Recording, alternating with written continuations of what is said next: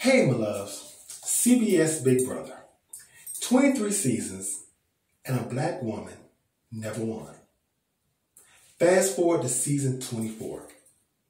Hale comes into the house and she understands the assignment. She understood the assignment and becomes the first black woman to win Big Brother in 24 seasons.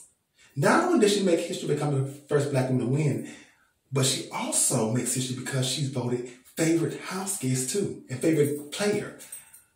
Hale, that was black girl magic. You understood the assignment.